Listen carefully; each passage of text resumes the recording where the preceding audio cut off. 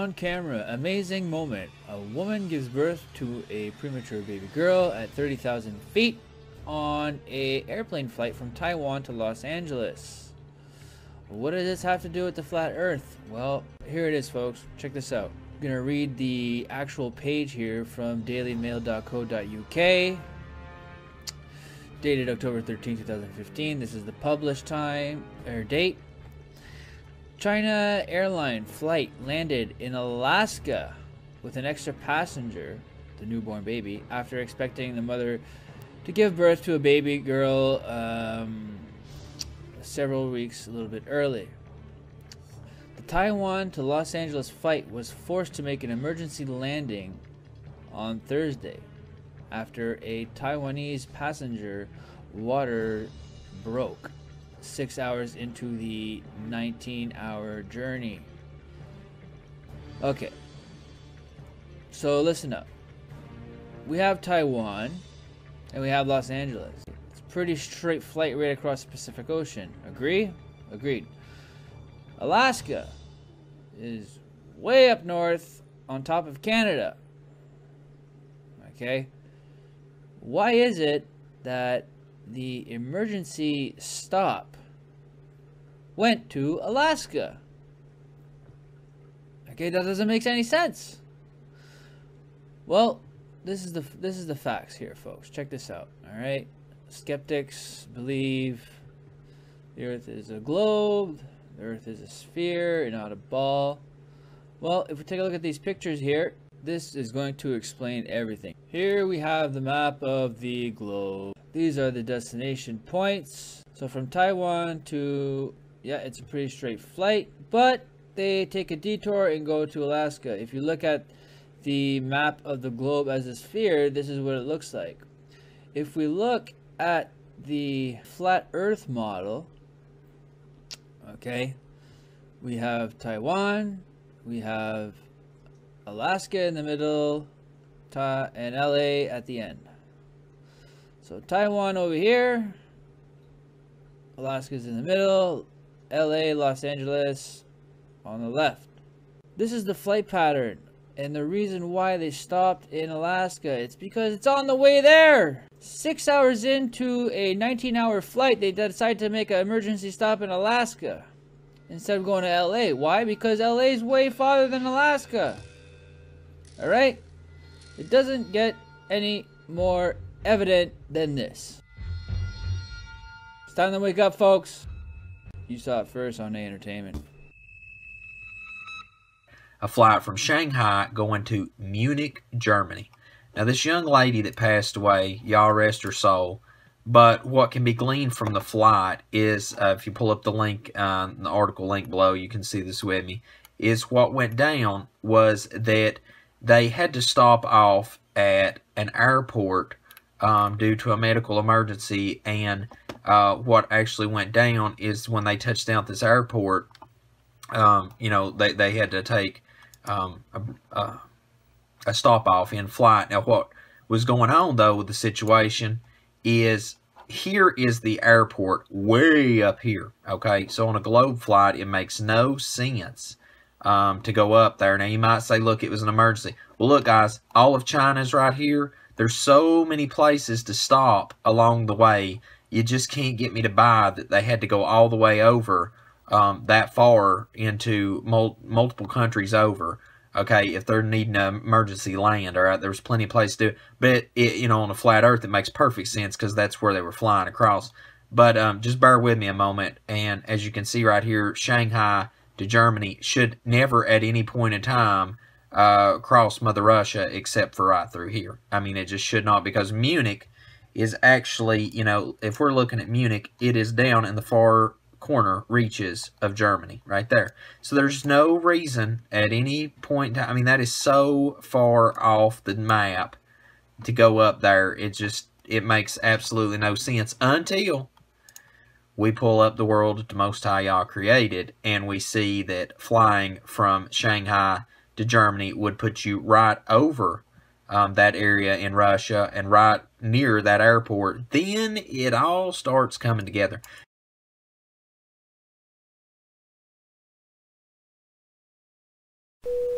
Okay, so I've been just checking out flights around the southern hemisphere and just trying to hop from continent to continent and finding out just how ridiculous it is. So let's follow these planes and see if they can prove the plane.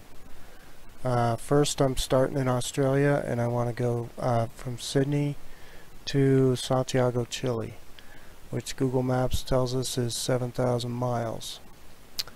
I've been using Fare Compare. Oops, wrong one.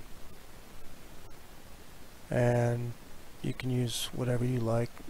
Just type in your to and from. Brings up all your flights, different carriers, and all your different scenarios here. So actually it looks like a lot of flights, but there's just 6 separate flights. And out of those, there's only one non-stop, there is one stop, and then the rest are all 2s and 3 stops. So we'll check out this one, or non-stop, and it says it is a 7,000 mile flight, 12 hours and 40 minutes from Sydney to Santiago, but I don't think this flight ever takes off. It's available only Monday, Wednesday, and Saturday also, to kind of pinch you out and make you do something different. This flight to from Auckland, it says it's one flight there, and then a non-stop from Auckland. I checked those out already as well. That would be a 6,000 mile flight in 9 hours, or I think it's 11 hours actually. Actually, we can look at it. Here it is right here. Yeah, it's 11 hours 20 minutes for 6,000 miles. But I don't think either one of these 2 flights are real. They're just kind of there to keep guys like me from figuring this shit out. Okay, so basically you can't do either one of these, which would only be 7,000 miles. Your next option doubles already, so you're looking at 13,000 to 15,700, and all of these flights up here are all going to United States airports. These are all United States airports, and then this YVR is Vancouver, Canada, and these are all Canadian airports. So basically, if you can't get one of these straight across flights, then your next options are either United States or Canada, which doesn't make any sense at all. And the time, holy cow, it goes from 33 hours to 55 hours, depending on what you end up with on these. So let's just take a look at the maps. I mapped these out, and look, it just looks ridiculous what you have to try and do. You can't just go straight across. You have to actually get up into the northern hemisphere and then come back down. So that doesn't make any sense. So I mapped it on the flat earth map, and whoa, okay, now it makes sense. This is Sydney, Australia on the flat earth map. So yeah, you would want to stop at Vancouver or San Francisco or LA on your way, because it is on the way. Alright, the next one I checked out, let's see, was Johannesburg, South Africa to Perth, Australia. And I chose Perth just because it's the first city you would get to. It's a straight across shot from Johannesburg, which is right here, to Perth, which is right here. So look at all the flights that came up here, and once again we only have one non-stop, then 2 one-stops from Singapore, and then a bunch from Sydney, which are kind of strange. I'll show you that in a sec here. So let's just go to the maps. Alright, these are the routes they want you to take. There's 3 separate airports right in this little area. This is Dubai and Daho, and not sure what that one is. This one's Hong Kong, this one's Singapore, and here's Perth right here. These 2 in black, this is the non-stop that they have to Perth, and this one's kind of a weird one. There's a little tiny island right here called Mauritius, and you know, it's almost, you know, a straight shot, but it's got a 20-hour layover.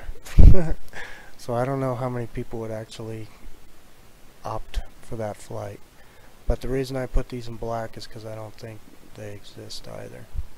And then you got all these flights that go to Sydney, which is here. So what, you're going to fly right over your destination, fly 2,000 extra miles, and then hop around to all these other cities before coming to Perth. So this is kind of a weird one I can't really figure out yet, especially when you look at the map, the flat earth map. All the other routes make sense because yeah, it's on the way. Here's Perth, here's South Africa, all the stops are on the way. This is that Mauritius though, so yeah, I don't know, maybe. These are all the flights to Sydney, so it still looks like a pretty long shot to Sydney, but who knows, maybe this map isn't even correct, who knows, I don't know. Let's see, the last one I mapped was, I wanted to go from Cape Town, South Africa, to Buenos Aires, Argentina, and these are the routes that they were giving me. And there wasn't, yeah, I could show you that. They don't even have a non-stop, so you don't even have that option to just go straight across. So all of your other options are here. You can go to the London, Amsterdam, Istanbul, Dubai again, but you can't go straight across. And then yeah, there's a couple stops near Rio de Janeiro and another one over here, I can't remember exactly, but yeah, strange. And then I mapped it on this map, and you can see that, you know, they aren't, South America is pointing away from the way it looks on the Mercator map, so it's not just a straight across shot like it looks on that map anyways. But yeah, you can see all these flights have to go towards the North Pole first and then down. So there you have it. I encourage you to check it out, because you can use any of these other cities around. Even trying to just, you know, I tried to take some shots at just the shortest jump right across, and then you still can't do it. They make you do other things, so you just can't get these straight, easy, you know, you would think would be flights, but they're not.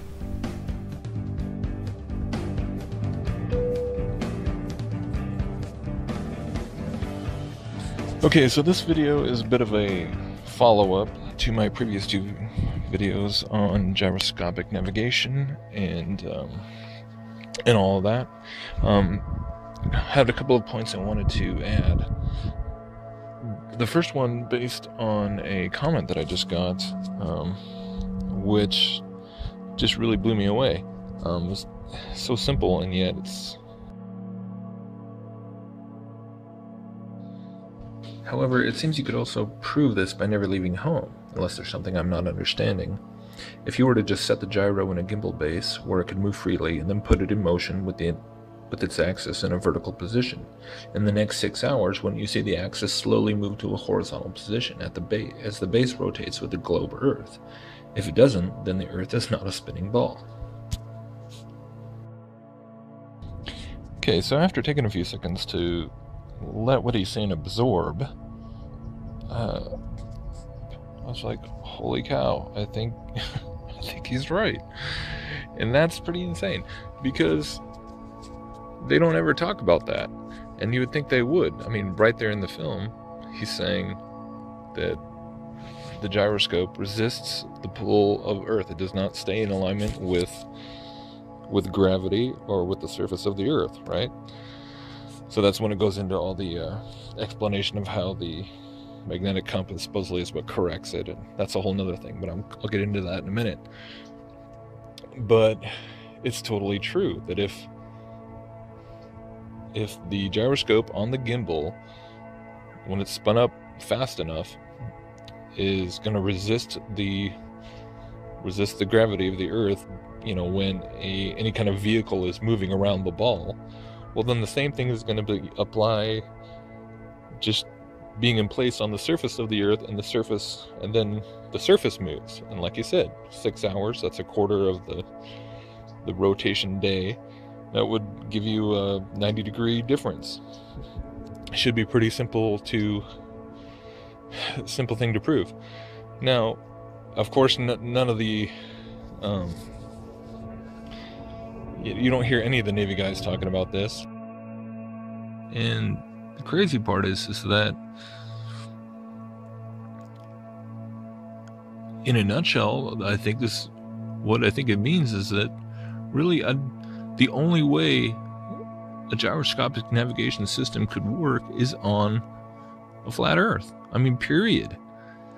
Because when you think about what they are saying, what are explaining about how the thing works, and that it does not stay aligned with the surface of the Earth, right? It always has to be.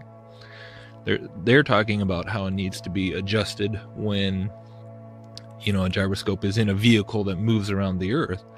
But at the same time, the Earth is constantly moving, so that's going to be throwing you out of alignment from the true up and down as well.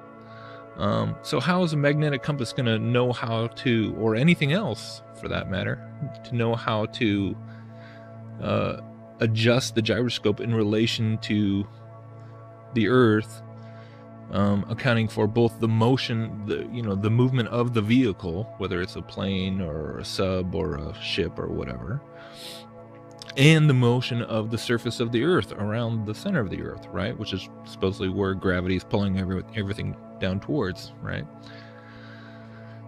So you've got two constantly changing factors all the time, or at least one, because, you know, even if a gyroscope is sitting still, it's still moving on the surface of the Earth. But there's nothing to really, I mean, so the navigation system needs a navigation system. I mean, it's completely, it's absurd. And then when you take it a step further, I mean, obviously, according to the Copernican model, the Earth is not the only thing that's moving. So if rigidity in space, this principle of rigidity in space tells us that, you know, the gyroscope will resist, I mean, that clip says it will resist all forces put upon it, right? So gravity. And this bears out too because we know that when they use gyroscopes in jet planes, right, so they always know which way is up is down, and they're doing all these dogfighting maneuvers and barrel rolls and subjecting the pilot and the plane to lots of G-forces. So if you're doing dogfighting maneuvers in a fighter jet, let's say, and you've got your gyroscope on its gimbals and there, so the pilot always knows which way is up and down and doesn't have to, look out his window. That means the gyroscope is resisting several G's of force. So if a gyroscope can function in that kind of an application, right, going hundreds of miles an hour, moving at crazy speeds and having to constantly stay level and resist that many G-forces on it, then what if you can resist that strong of gravitational forces, then it's resisting all of them, right? So not just the Earth's gravitation, but any of the other gravities that are lesser than the Earth's, that are supposedly functioning throughout the solar system. So I mean, there's lots. My point is that there's lots of motions that are supposedly happening in a Copernican model, not just the Earth's rotation, but the Earth orbiting around the sun, the solar system rotating around the galaxy rotating around, you know, the universe, and so on. So hypothetically, you would think that a truly precision functioning, you know, military industrial grade gyroscope would be holding its fixed position, its rigidity in space, against all of those motions. So if you fired up a gyroscope, shouldn't you just see it doing all kinds of crazy things? I mean, shouldn't it just be not just moving 90 degrees over 6 hours, but it could be doing all kinds of motions because of all the different orbital things that are supposedly happening? But no, it stays in place, right? We're talking here, of course, we're talking about the kinds of gyroscopic navigation systems that they use, you know, submarines and ships and things. You know, we're not talking about toy gyroscopes, just for the record. But the other thing I was thinking too was just back on that video with the gyroscope and supposedly being corrected by the magnetic compass in that 1960 Navy training video. The more I've thought about that, the more absurd that is, for a number of reasons. First of all, because, you know, a gyroscope is designed to maintain orientation in terms of, you know, several axes, and yet simply relying on a magnetic compass to tell you where north is, well, that's going to tell you, that's only at the most going to give you, you know, orientation for one axis, right? And depending on where you are on the globe, you know, north is always going to be in one direction, but it won't tell you like where the plane should be depending on where you are on the globe, because, you know, obviously if you're up in Alaska, you know, it's going to be different than if you were down in, you know, South America or something. You know, a magnetic compass doesn't point you directly at where the magnetic north is or the North Pole is. It only gives you it's basically a two-dimensional device, which is kind of worthless for supposedly calibrating a gyroscope. Not to mention, in this other video, it actually explains how you have several issues with magnetic compasses themselves in terms of magnetic variation and deviation, I believe.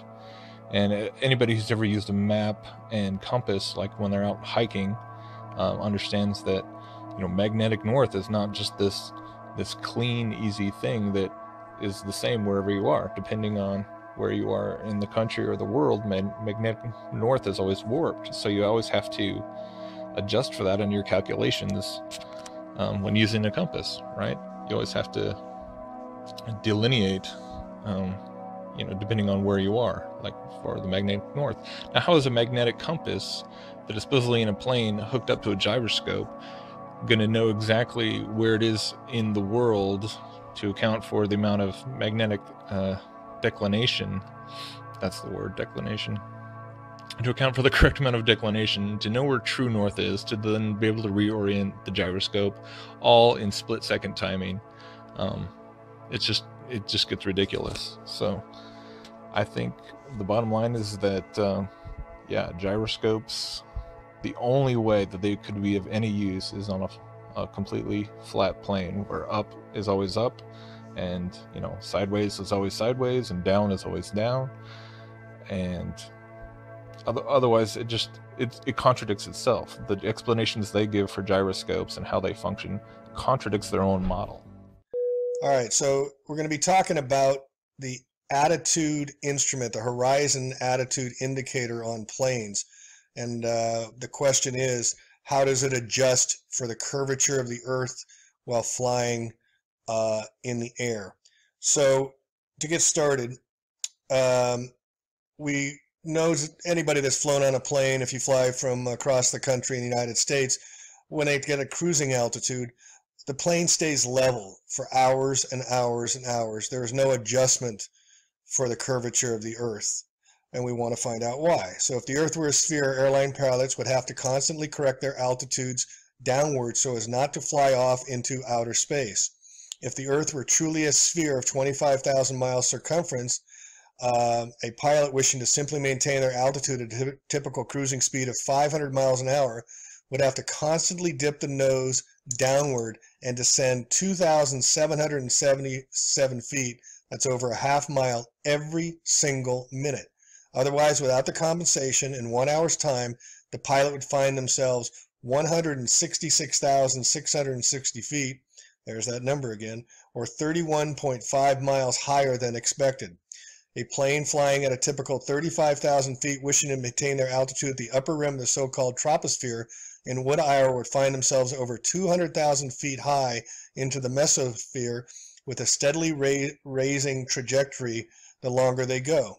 I have talked to several pilots and no such compensation for Earth's supposed curvature is ever made. When pilots set an altitude, their artificial horizon gauge remains level and so does their course. To maintain a 30,000 foot altitude around a round Earth, the airplane would have to be angled significantly lower. All right, so how's the math on this? This is basic spherical geometry, folks. It's not difficult to comprehend. From the surface of the Earth, the escape velocity is about 7 miles per second or 25,000 miles per hour. Given that the initial speed an object needs no additional force applied to escape Earth's gravity. Now this comes from NASA telling us what we would have to do to escape the pull of Earth's gravity. Now here's a chart, and so simply what we're trying to calculate is how many feet does the Earth have to have curvature? If it has to curve, how many feet as each mile traveled would we have to see the curvature of the Earth? All right, so it's a basic formula here to determine how much the Earth falls away on a curve. You take miles squared times 8 inches. That's miles times miles times 8 inches to determine the distance of how much Earth would fall away. So here's a couple calculations. For 1 mile, it would be 5.33 feet. At 10 miles, now get the numbers here, 66.666 feet, or 1.26, 1 1/4 miles. At 100 miles, now this works inversely now, the longer you go, the more inverse the relationship is. At 100 miles, you get 6,666.66 feet, or 12.62 miles. If a pilot is flying around the curve of the Earth, then he should be dipping the nose down every 5 minutes. He should be dipping the nose down to stay around the curve. But the thing that really got me interested was, as you say, the gyroscope. In a plane, there is an artificial horizon, okay, and it's based on a gyroscope. And if you spin a gyroscope on a surface, it will want to stay upright. You can twist and tilt the surface as much as you like, the gyroscope will stay upright. So if a plane has a gyroscope and it starts following the curve of the Earth, the gyroscope would stay upright, which means the artificial horizon will start to roll backwards. But it doesn't. That's absolute proof that a plane flies over a flat surface rather than a curved one. Because I asked the pilot on my last flight, do you ever notice the artificial horizon rolling backwards? He said, no, but the artificial horizon has complex electronics in it to make sure it knows where it is on the Earth and it compensates. But I went to the manufacturer of the artificial horizon and they confirmed to me that it's completely mechanical, nothing electronic in it whatsoever. So it's literally just a gyroscope that can freely move. So that right there is proof to me that planes fly over a plane. So let's take a look at the artificial horizon attitude indicator, how it works. With this instrument, the pilot receives instantaneous indication about pitch and roll. Roll indications are indicated at the top of the pitch with the aircraft image relative to the background in blue and brown. Goes on to state that it's necessary for this to fly paramount for flying in instrumental meteorological conditions. Here's a picture of it. The aircraft image on the instrument is fixed and the blue-brown background is able to move up and down. Some have brown and part of blue, blah, blah, blah.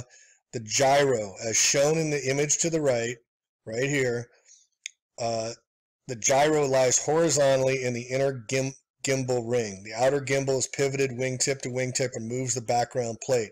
The center of gravity of the gyro and the pendulous unit is below the suspension points, thus making sure the pendulous unit can erect and is able to keep the gyro in horizontal plane. Nowhere is there an electrical device or any adjustment whatsoever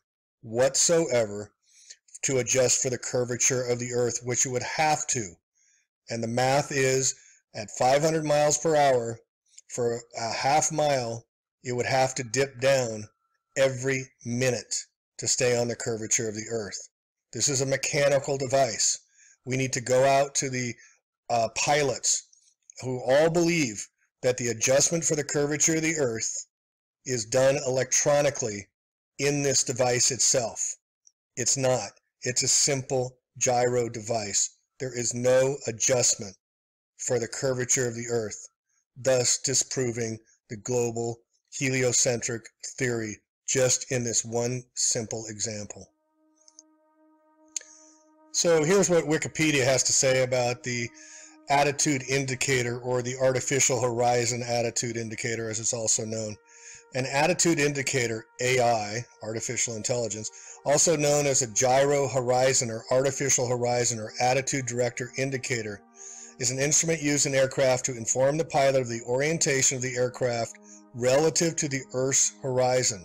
It indicates pitch and bank and is a primary instrument for the flight in instrument meteorological conditions.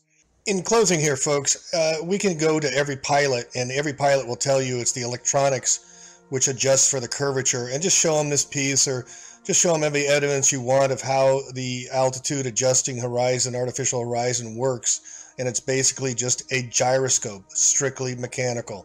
There's all the proof you need to disprove the curvature of the Earth, folks. It's right here in front of us. It's super simple. All the pilots have been programmed to believe it's already in the instrumentation, when here we clearly prove, along with allegedly Dave, that it is clearly not. Hey guys, it has come to my attention that I have gotten a few comments once in a while from skeptics supposedly trying to show me flights that fly over Antarctica. Their claims are false, however, and I will address this issue just to put an end to it.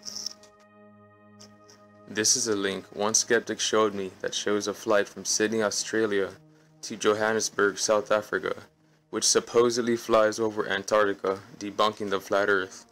However, closer inspection shows that the flight merely skirts past the edge of Antarctica, never going over the continent as a whole, and gives the passengers a view of some of the edge. As you can see, this is the link they showed me, supposedly showing the flight, and I'm scrolling down right now. This is the photo taken from the 747 showing the view of Antarctica, and as you can see, they are merely skirting past the edge. It even says on the page, quote, "After leaving Australia, the Boeing heads for one of the most southern routes in the world. You will get to see some of the offshoots of the Antarctic continental ice sheet," end quote.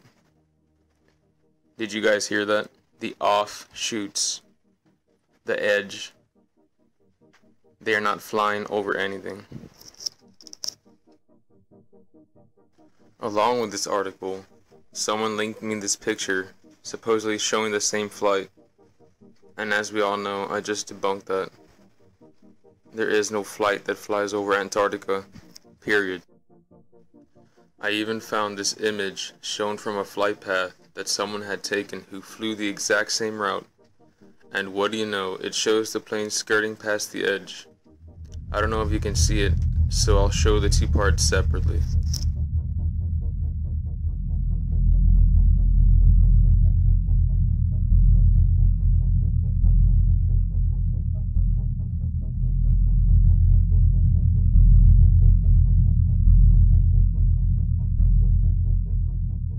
Another route someone showed me that supposedly flies over Antarctica as well was from somewhere in Australia to somewhere in South America.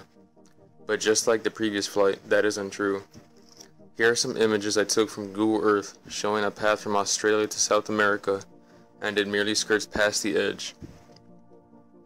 Here is even a screenshot I found showing the path from Australia to South America, and once again, it merely skirts past the edge of Antarctica. So I looked up why there aren't any flights over Antarctica, and I found a few interesting pages. On this page, someone asked, do any commercial transcontinental flights fly over Antarctica? And the answer someone gave was, due to the arrangement of the 3 populated southern continents, flying over Antarctica wouldn't actually be shorter for most routes. South America, Africa, and Australia form a rough triangle at the bottom of the world, and the shortest leg between their largest airports misses most of Antarctica. Another reason they said was ETOPS, Extended Operations Rules, cover where twin-engine jets can fly. Antarctica is considered off limits for twin-engine jets, even though it is technically, quote, land. They also say the real reason no commercial flight flies over Antarctica is that there are special aviation rules for flights that do. What do you guys think about that? Does that sound like an excuse to you?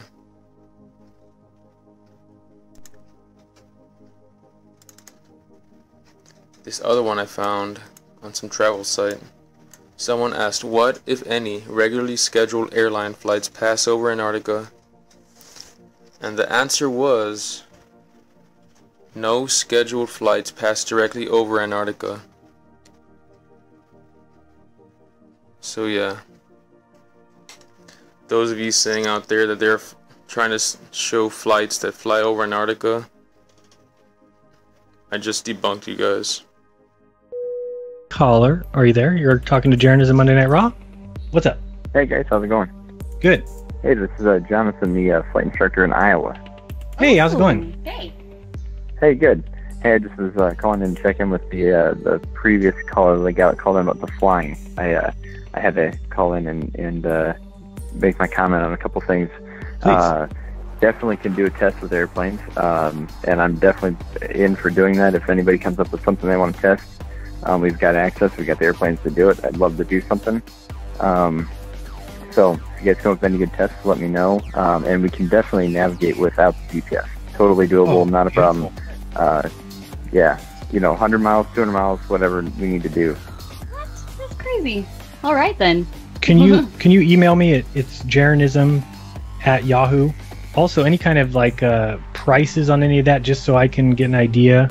And yeah, I'll talk to Bob about it and see what he thinks would be the best plan of attack, and then let's schedule something, because we've been wanting to do something like that, and we haven't. I even asked Absolutely. BOP. I'm like, dude, you're rich, you have private jet, I'm sure. Like, come on, let's do this.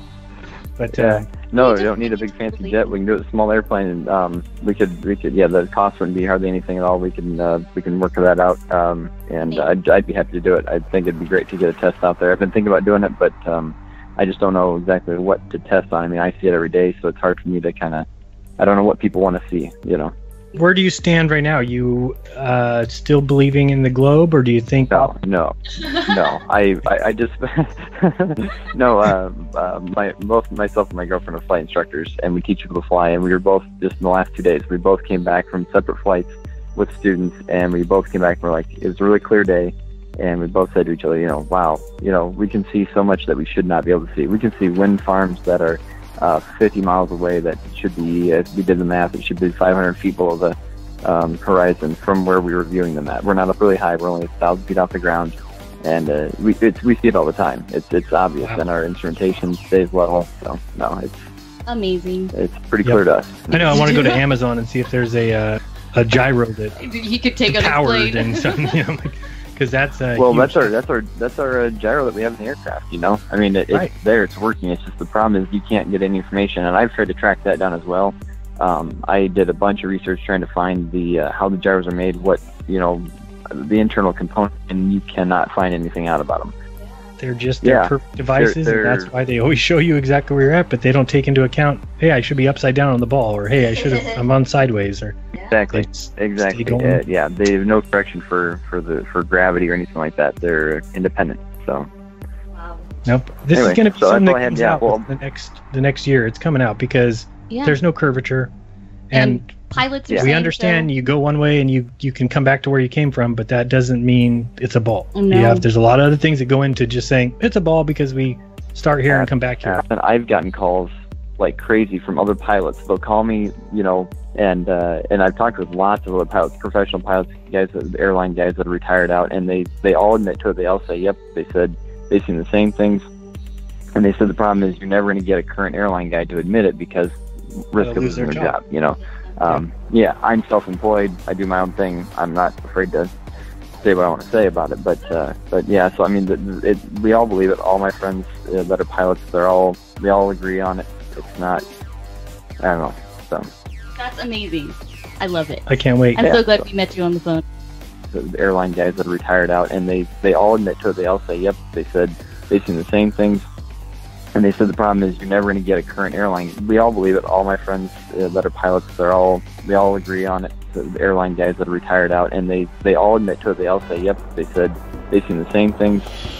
And they said the problem is you're never going to get a current airline. We all believe it. All my friends that are pilots, they all agree on it.